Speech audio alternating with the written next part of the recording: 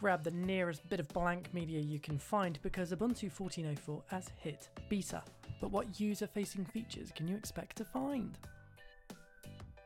By default, Ubuntu puts application menus right at the top of the screen where they're pretty hard to reach. But a new option in 14.04 lets you put them back where they belong, in the application window.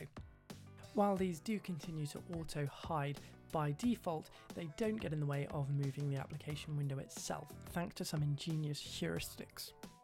Those with big-ass monitors or expansive multi-screen setups will be pleased to find that they can now reduce the Unity launcher to a minimum of 16 pixels. It was a feature omission that many could not stand, but in Ubuntu 14.04 developers have, reluctantly, re-enabled the ability to minimize applications by clicking on their launcher icon.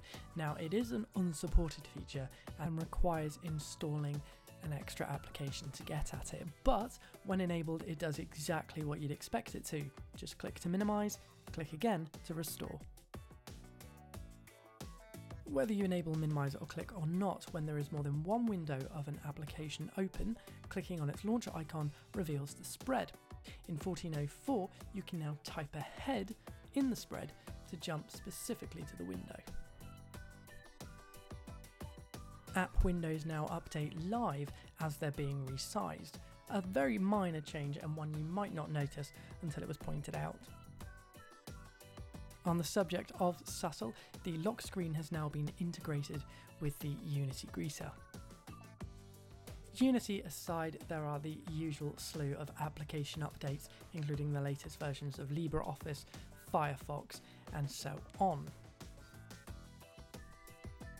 With theming now handled directly by Unity itself, there are some nice little theme tweaks, such as really smooth window corners, borderless frames, and deeper drop shadows. Finally, there are the usual selection of brand new community-sourced wallpapers, including a rather sleek new origami-inspired default wallpaper.